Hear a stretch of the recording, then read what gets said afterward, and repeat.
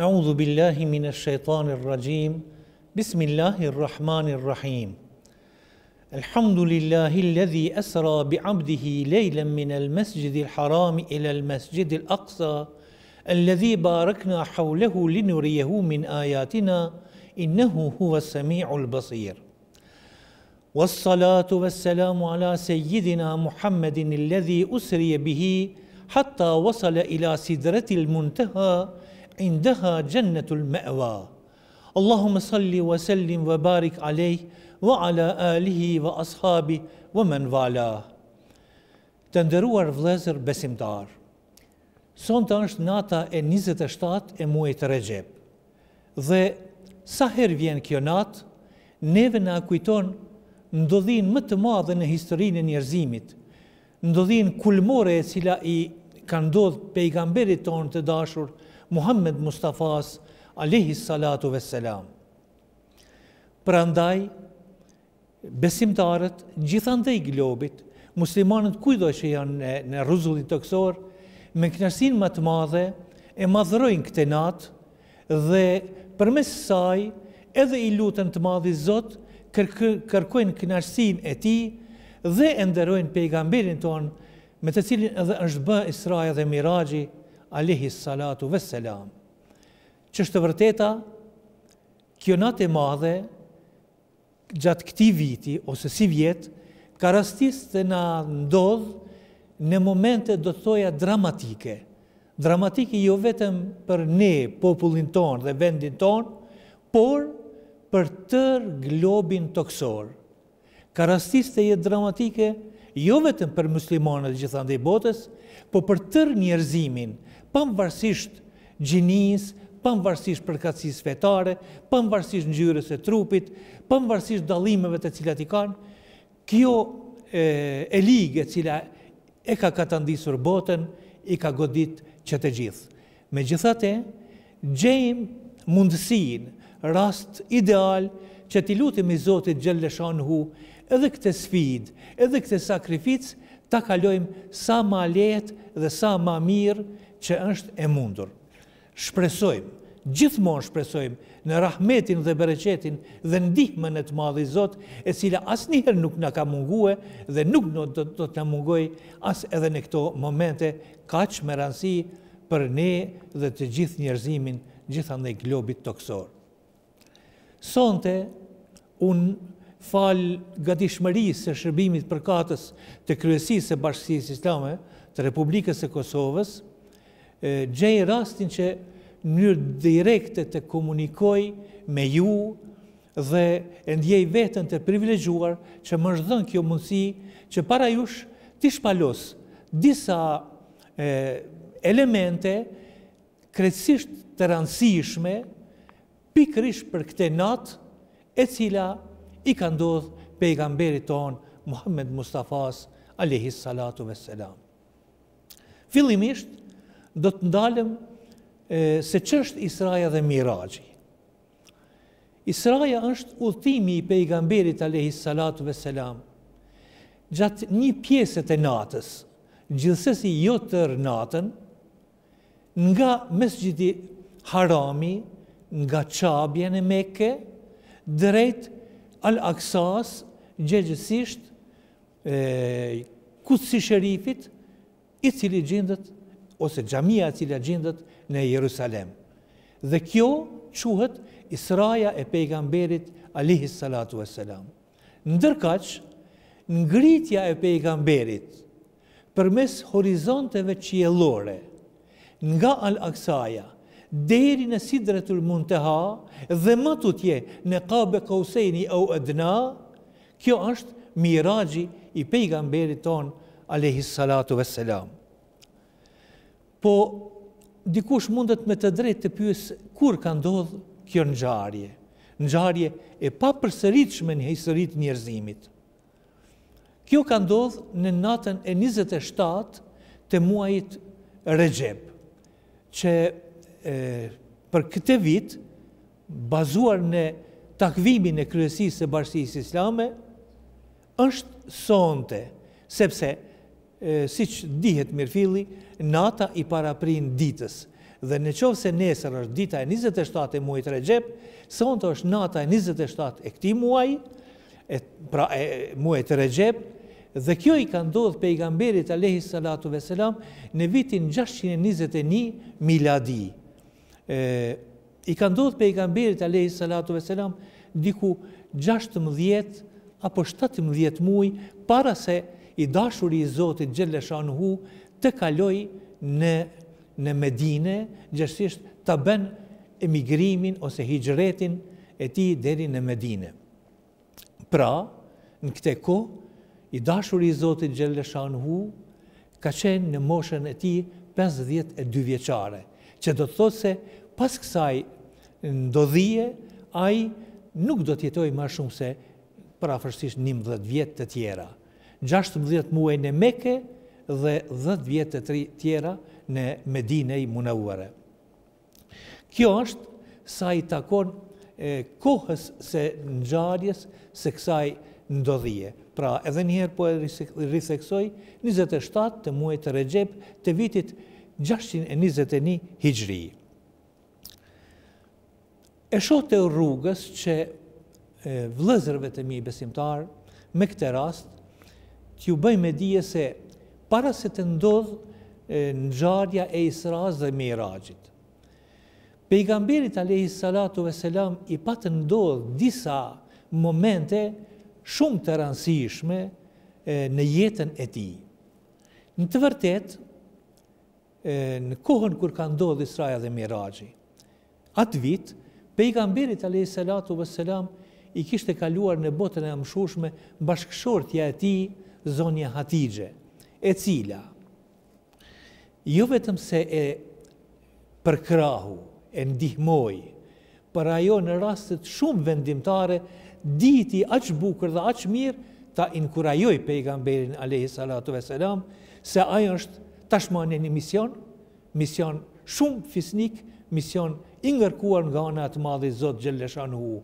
Dhe se zonja Hatixhe është shumë e bindur se pejgamberi alayhi salatu vesselam, bashkëshorti i saj, tashmë është i zgjedhur i Zotit për ta bajt mesazhin e të Madhit Zot xhelle shanuhu, të cilin duhet kumtuar njerëzimit të mbar. Gjithashtu, pas pak kohë nga vdekja e zonjës Hatixhe, edhe xhaxhai i pejgamberit alayhis salam, Ebu Talibi, edhe ai kalon në botën e amshushme. Ebu Talibi ka qenë një përkrahës i denj i pejgamberit alayhis salatu vesselam.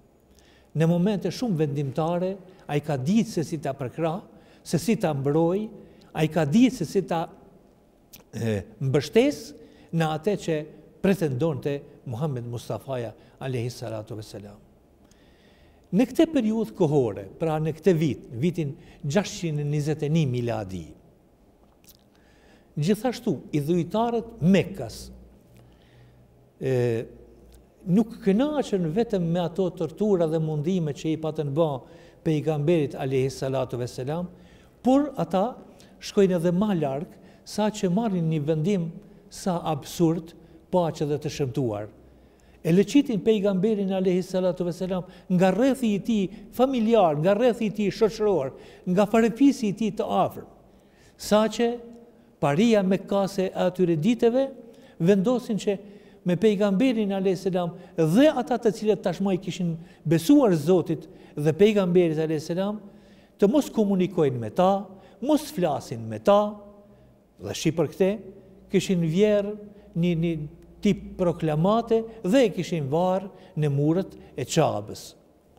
Ata shkonin edhe më larg, nuk donin të bënin tregti me pejgamberin alayhis salam dhe të afërmit e tij, nuk dëshironin që të bëjnë marrëdhënie familjare, do më thonë t'ju japin vajza, të marrin vajza prej tyre, fejesa, martesa, absolutisht donin në çdo moment dhe në çdo mënyrë atë ta leqisin. Pejgamberi alayhis salatu vesselam, i tërënditur kohë shumë, por kurse si i thyer, ai vendos në një moment që në mos vallë do të gjenë përkrahje tek fisi Benu Thaqib në një vend jo shumë larg Mekës, që edhe sot e kësaj dite quhet Taif. Dhe shkon pejgamberi a.s. në Taif, kërkon për krahjen e Taifasve, mirë po, për fat të keq, ata jo vetëm se nuk e pranojnë, jo vetëm se nuk e ndihmojnë, jo vetëm se nuk e strehojnë, për ma tepër, ata dëbojnë prej aty, e dëbojnë në mënyrë shumë të vrashtë, sa që i nxisin fëmijët dhe rinin e tyre të dalin të gjuajnë pejgamberin a.s. edhe me gurë. Dalin dhe aq shumë e gjuajnë sa që këmbët e tij të bekuara edhe ja përgjakin. Pejgamberi a.s. duke ikur nga Taifi, për një moment ndalet në një pronë e cila ka qenë pronë e bijve të Rëbiut. Dhe ndalet pak, i gren duart ka qielli dhe i lutet Zotit Gjellëshanuhu që ai ta përkrah. Në këtë moment, i madhi Zot Gjellëshanuhu, pejgamberit a.s. i thot, vela të kun fi dhajk, ala ma jem kruk, inna Allahe ma ledhine të kau, vë ledhin hum muhsinun. Mos je i ngushtuar, mos u ngushto, o Muhammed, për atë që po të bëjnë pa besimtarët. Mos e ndi vetën ngusht për atë që ndodhin ty nga ata. Sepse ato janë kurthat e tyre, përmes të cila mundohen ty me të ndaluar nga tërë misioni që ti e bën. Dhe mos harro se i madhi Zot Gjellëshanuhu është me ata të cilët kanë frikë respekt për Zotin dhe të cilat janë vepër mirë, ata të cilët dinë të bajnë mirë. Ky ajet i Kur'anit koxha shumë ja kthen vullnetin pejgamberit a.s.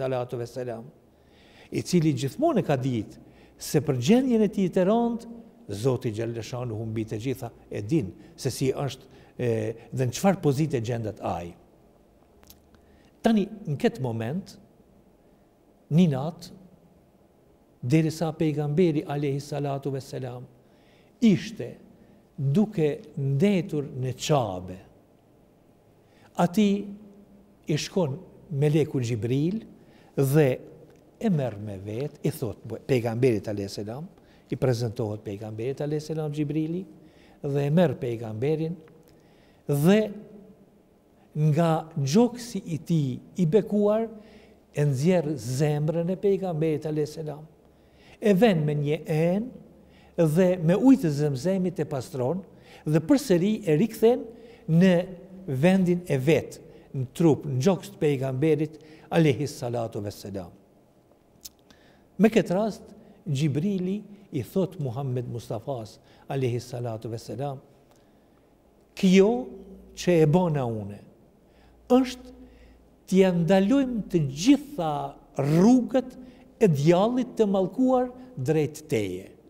Dhe nga ky moment, pejgamberi a.s.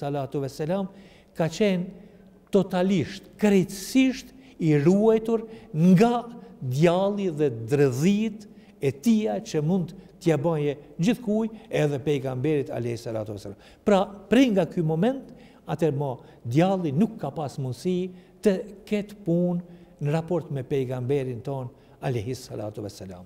Me këtë rast, Gjibrili a.s.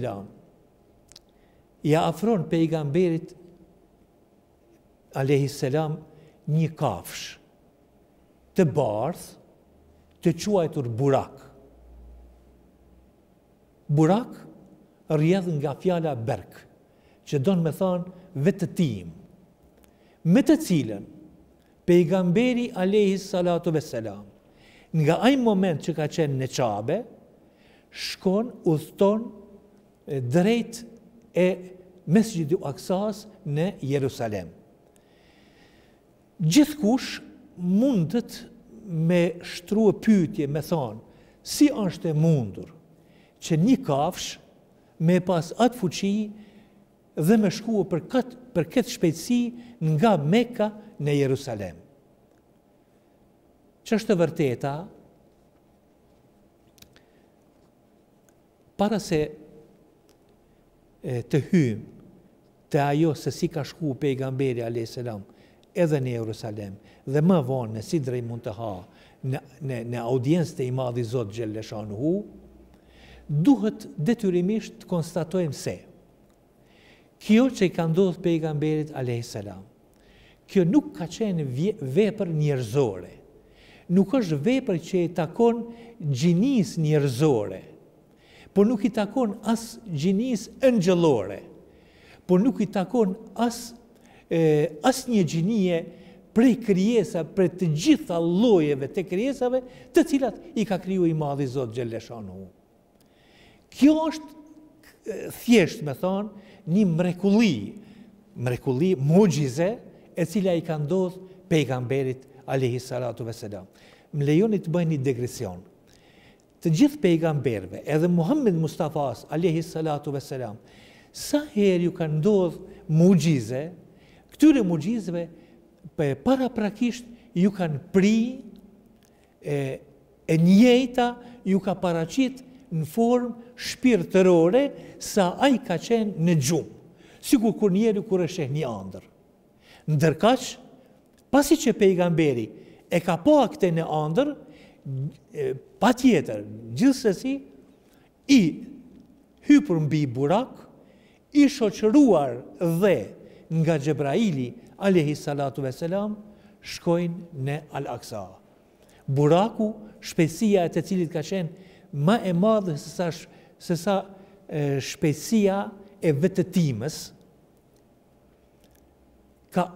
ai kamët e para i ka vu aty ku shikimi njerëzor e ka pikën e fundit.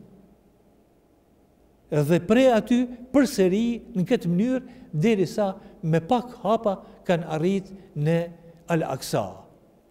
Kjo nuk është për të çuditur as pak, sepse pejgamberi alayhi salatu vesselam këtë e thotë edhe vetë.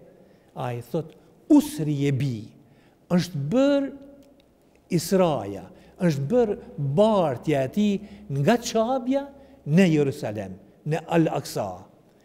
Nuk thot pejgamberi alayhis salam sarejtu, kam bë Isra. Nuk ja atribon atë vetvetes së tij. Në asnjë moment pejgamberi nuk thot se unë kam bë këtë. Përkundrazi, këtë e ka bë ai që e ka krijuar atë. Ai që e ka krijuar dhe Gjebrailin, ai që e ka krijuar dhe burakun, ai që e ka krijuar gjithësinë, ai që e ka krijuar tokën, qiejt dhe gjithçka ka në te. Tani, nëse jemi të vetëdijshëm për fuqinë, për mundësinë, për kapacitetet të madhit Zot Gjellëshanuhu, të cilat nuk kanë fillim dhe mbarim, të cilat nuk kanë nisje dhe mbarim, atëherës gjithçka është e mundur se i madhi Zot Gjellëshanuhu mund ta bëjë këtë siç edhe e ka bërë. Pejgamberi alayhi salatu vesselam me të arritur në Al-Aqsa, aty do ta përjetoj takimin e tij të parë me të gjithë pejgamberët, të cilëve edhe ju del imam. Dhe pasi falin 2 recate namaz, pejgamberi alayhi salatu vesselam do të vazhdoj dhe do të shkoj më tutje me Gjibrilin dhe burakun edhe më atutje derisa në katin e parë ose në shtresin e parë të qiellit. Ju e dini se në Kur'an përmenden shpesh herë seb'a semavatin tibaqa. Ma tara fi khalqi rrahmani min tafawut. Këto le të themi katët e qiellit. Në të gjitha këto 7 katët e qiellit, i dashuri i Allahut Dhul Xhelal, pejgamberi i mëshirës, i takoi disa pejgamberë, të cilët për çudi të secili që shkonte, secili i lutësh të Zotit Gjellëshanuhu për mirësinë e pejgamberit alayhi salatu vesselam. Gëzohesh të shumë që po e takon atë pejgamberin ton dhe lutesh të Zoti për mirësinë e tij. Pejgamberi alayhi salatu vesselam gjatë kësaj periudhe kohore dhe duke shkuar me tutje në qiell, i takoi pejgamberët e Zotit Gjellëshanuhu, për shembull në qiellin e parë e takoi Ademin alayhi salatu vesselam. Në katin e dytë të qiellit ose në qiellin e dytë e takoi Jahjain dhe Isain alayhi salatu vesselam. Jusufin e ka takuar në katin e tretë. Ndërkaq Hazreti Idrisi alayhi salatu vesselam e ka prit pejgamberin alayhi salam në katin e katërt.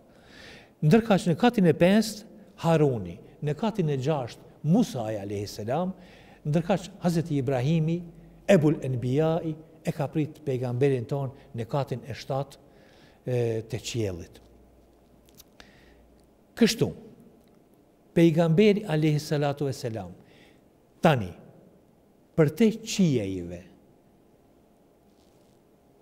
shkon deri në një pikë ku tani nuk është as buraku, por këtu do të ndalet edhe Xhebraili.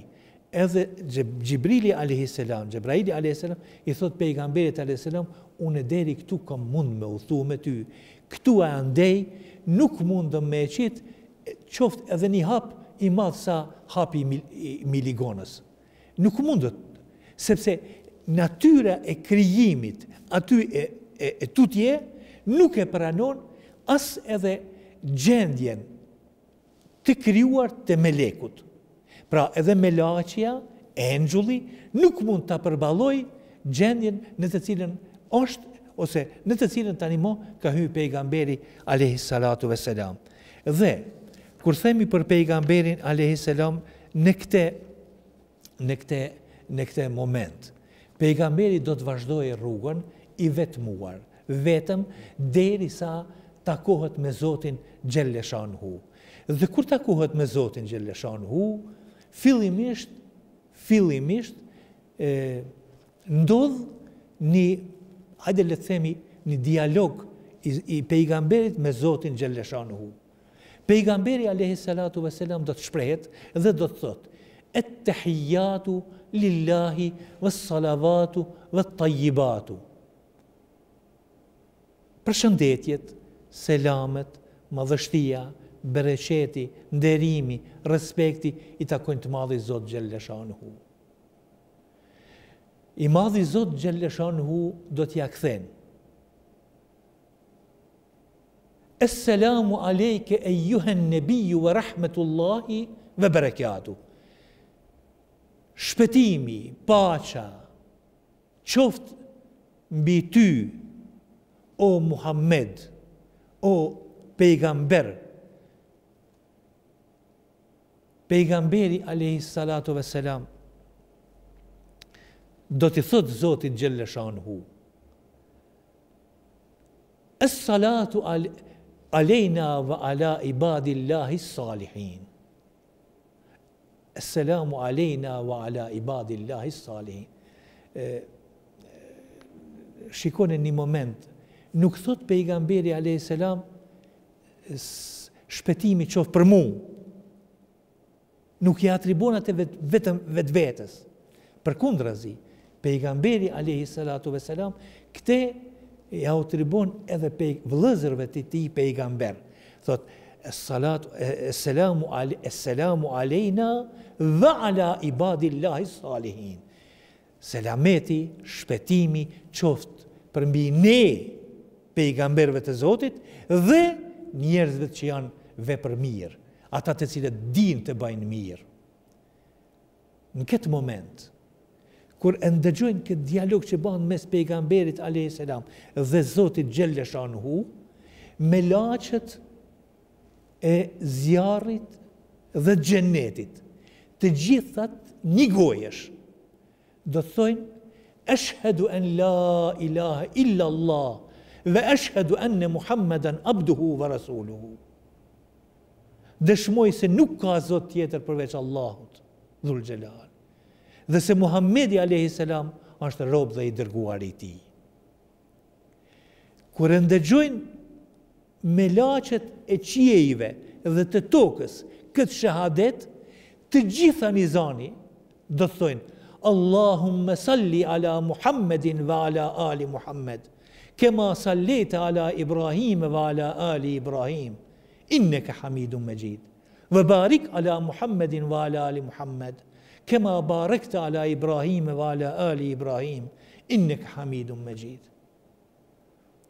Kur e përfundojnë me laqet këtë salavat mbi pejgamberin alayhi salatu vesselam, nga qielli do të ndihet kumbon zani i të madhi Zot Gjellëshanhu, i cili në këtë moment thot: Ma min abdin etani bi qurabil ardi hataya illa gaffartu lehu ikramen limen salla aleke ja Resul Allah.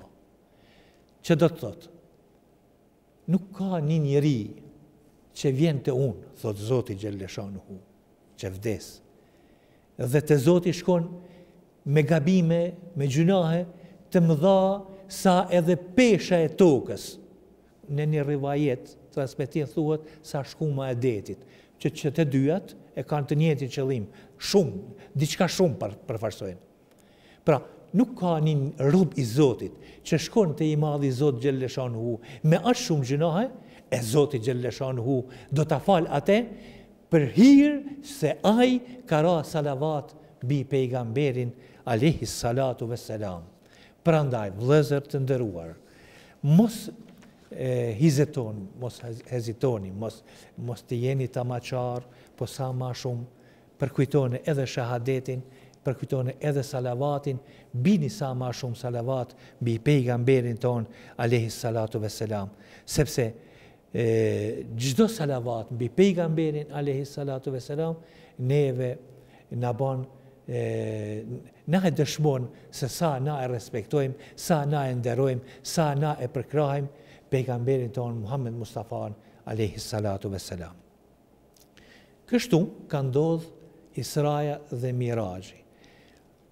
Sa ka qëndruar i dashuri i Zotit me Zotin, nuk është në dijenin njerëzore, dhe as që e kërkon njeri këte, sepse pejgamberi alayhi salam është kthyer nga ka vajtur në Sidre i Muntaha dhe Kabe Kauseni o Edna, në atë rrugë edhe është kthyer. Por tani pejgamberi alayhi salatu vesselam kur kthehet nga Israja dhe Miraji, do t'i përgëzoj ummetin e tij se i madhi Zot Gjellëshanhu pejgamberit alayhi salam dhe rrjedhimisht ummetit të tij ja obligon 5 kohët e namazit. 5 kohët e namazit. Të gjithë jam shumë i sigurt se e keni ndëgjuar se pejgamberi në të kthyer nga i madhi Zot Gjellëshanhu në qiellin e 6, kur ndalet te Hazreti Musa e pyet nëse Zoti ka obliguar me diçka. Pejgamberi i thot, ka obliguar me 50 kohë namaz. Hazreti Musa i lutet, thot, të lutem, thot, lutë Zotin t'ja u zvogloje. Sepse ummeti do ta kenë vështirë.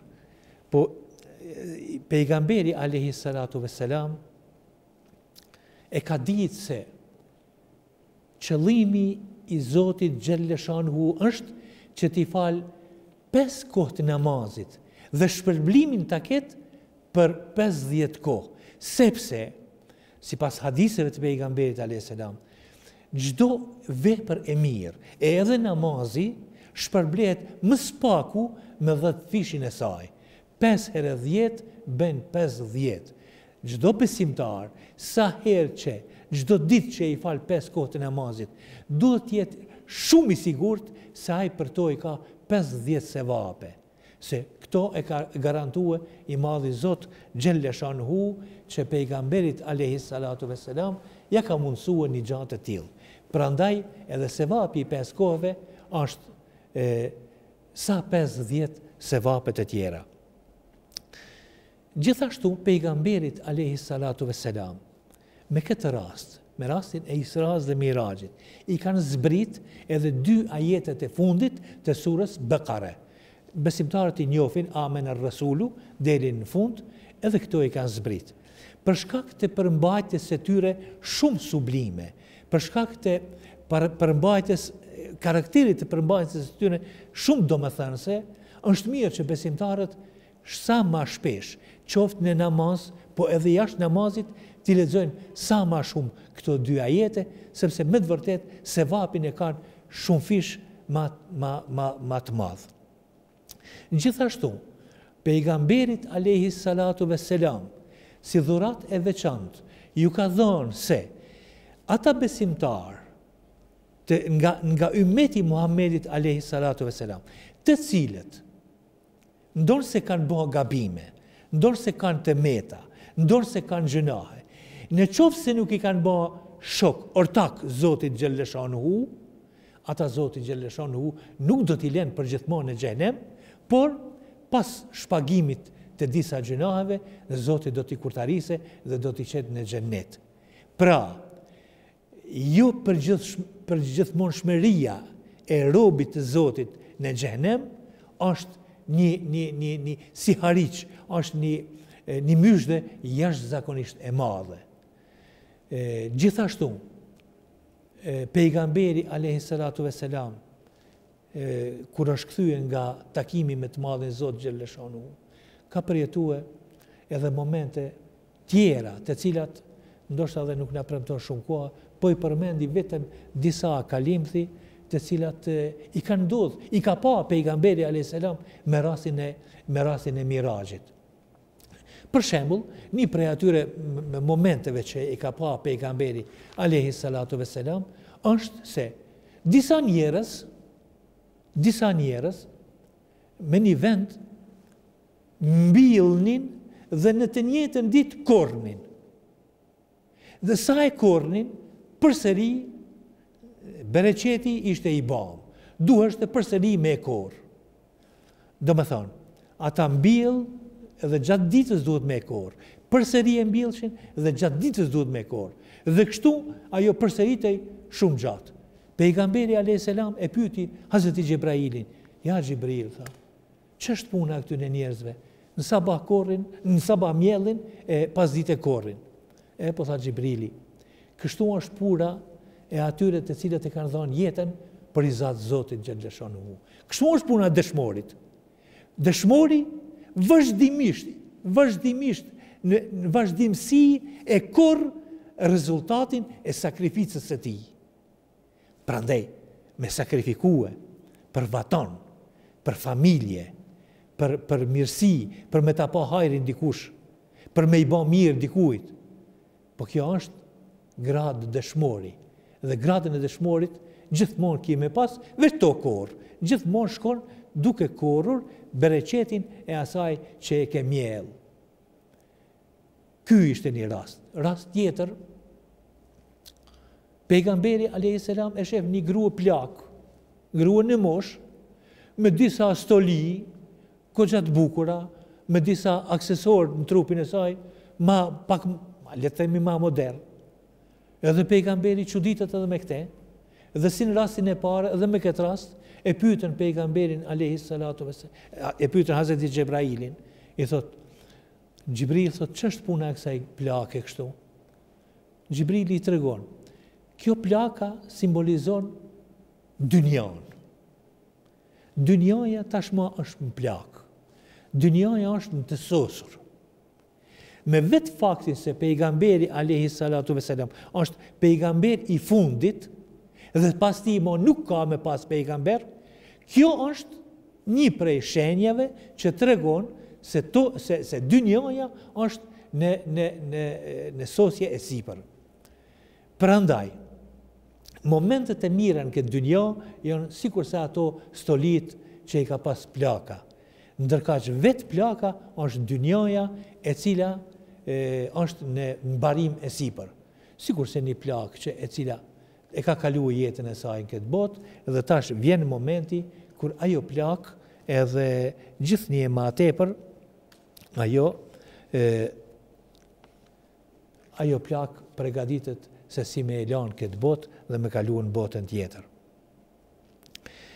Momente sikur këto, që po i përmendi ka disa prej tyre, po për shkak të kohës më duhet këtu të përfundoj, duke me këto ndodhi është fjala, sepse gjithashtu një rast shumë i rëndësishëm, i cili i ka ndodhur pejgamberit alayhis salatu vesselam gjatë kohës e Isras dhe Mirajit, janë edhe 12 porosiit, gjërësisht 12 parimet të cilat pejgamberi alayhi salatu vesselam i ka pranue nga i madhi Zot Gjelle Shanuhu. Ato porosi, ato parime, të gjitha janë të rregulluara, të shkruara, figurojnë në mënyrë taksative në Kur'an, në surën El Isra. Në surën El Isra janë nga ajeti 22 deri në ajetin 39 janë të përmendura këto postulate, do të thoja,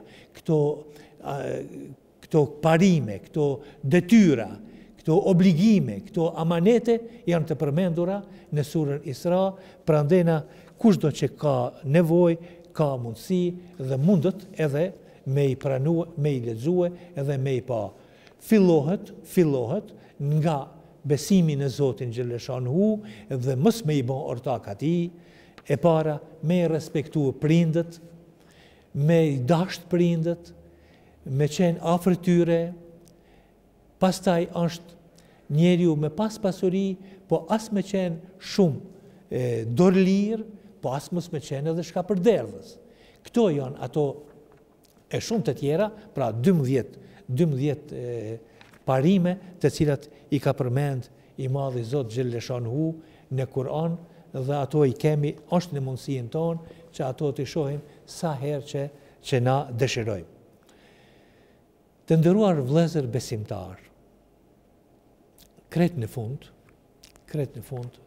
pas kësaj që u mundova të them për Isra'n dhe Mirajin e pejgamberit alayhi salatu vesselam, edhe njëherë po e potencoj, ata të cilët dëshirojnë me e kuptuar drejt dhe mirë Isra'n dhe Mirajin, duhet me qenë besimtarë të denjë, të sinqert në fuqinë e Zotit Gjelle Shanuhu, dhe me e ditë, me qenë të bindur se kjo është mucize, kjo është mrekulli. Dhe në moment që ti thua mrekulli, atëherë kjo i atribuohet atij që e bën. Në këtë rast e ka bën i madhi Zot Gjelle Shanuhu. Pejgamberi jon alayhi salatu vesselam ka qenë vetëm objekt në dorë të Zotit Gjelle Shanuhu dhe me të cilin është bërë Israja dhe Miraji.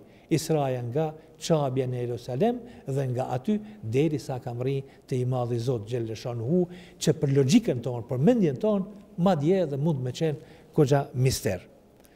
Çka duhet të bëjmë na kur festojmë natën e madhe të Isras dhe Mirajit, e cila karasis që sonte të jetë gjithandej në botë. Ajo që kërkohet prej nesh, me rastin e Isras dhe Mirajit, dhe unë do të mundohem që këto tani të i potencoj në kushte në të cilat ne jemi sot në vendin tonë, në kushte, mbase edhe bota në përgjithësi është po të njëjtat kushte. Mundohemi që sa ma shumë të bëjmë ibadet, krahas ibadeteve të detyrueshme që i kemi, 5 vakt namaz, mirë shumë është, nëse sonte gjejmë pak durim, gjejmë pak fuqi dhe bëjmë pak nafile namaz. Ata të cilët kanë namazet të kaluara, le të falin ma shumë kaza. Ata të cilët kanë mundësi me falë namaz nafile, le të falin nafile. Dikush tjetër, le të angazhohet sa ma shumë që është e mundur me dhanë edhe sadaka, sepse sadakaja është jashtëzakonisht e lavdruar dhe nuk ka ma mirë për dikend se sa me e gëzue vllaun e tij, motrën e tij, nuk ka ma mirë se sa me e gëzue atë i cili është nevojtar që dikush ta gëzojë atë. Gjithashtu, në këtë natë të madhe, është mirë që sa ma tepër të lexojmë Kur'an. Është mirë që kur të lodhemi duke lexuar Kur'an, mbase s'lodhemi, po kushtimisht po them, atëherë të bëjmë dhikr, ta përmendim Zotin Gjelle Shanuhu. Po mbi të gjitha, edhe të bëjmë kërkim falje, tauba istighfar. Me bën tauba istighfar, me ju lut Zotin Gjelle Shanuhu, me ju lut Zotin Gjelle Shanuhu është ma shumë se mirë. Sepse, kur t'i ngren duart ka qielli dhe i lutesh Zotin xhelleshanu. Në të vërtet ti e tregon sa i vogël je, e tregon sa je modest ti në raport me atij që i kërkon diçka, që i lutesh për diçka. Aty e tregon madhështinë e Zotit xhelleshanu. Aty e tregon kapacitetin e pakufinshëm të madhit Zot xhelleshanu. Prandaj, me ju lut Zotit është krenari, me ju lut Zot, po jo gjithkush e ka nasib me ju lut Zotit. Prandaj, gjeni sonte mundësinë dhe lutni Zotit, se Zoti dorën e ka të lirë, Zoti rahmetin e ka të madh. Zoti gjithkujt ja mbaron qefin, gjithkujt, e edhe neve me emër Zotit xhelleshanu duhet t'i lutemi në veçanti në këto rrethana të cilët jemi, dhe kjo sigurisht do të na mundsoj që ne ta gëzojmë kënaqësinë e të madhit Zot. Ne të arrijmë në atë gradë që ta kënaqim Zotin xhelleshanu. Dhe nëse e kemi arrit këtë gradë, nëse e kemi kënaqur Zotin xhelleshanu, kjo është e arritura më e madhe e jona, mbi të cilën edhe nuk ka tjetër. Ju falemnderit për durimin që patët. Vesselamu alaikum wa rahmetullahi wa barakatuh.